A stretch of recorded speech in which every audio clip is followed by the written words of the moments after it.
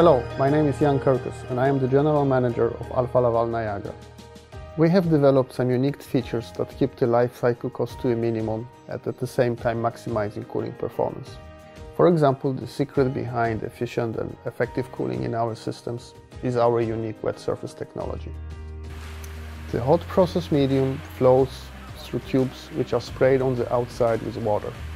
The heat is rejected through evaporation of water on the tube surfaces. This evaporative cooling process is much more efficient than convective heat transfer taking place in a traditional dry air cooler. This means that Alfa Laval Niagara WetSurface air cooler can cool the medium more, has smaller footprint and less power consumption. A Niagara WetSurface air cooler operates on a single temperature approach to the wet bulb temperature. This makes it possible to cool the process medium to a lower temperature than in a traditional cooling tower and heat exchanger combination, which has two temperature approaches.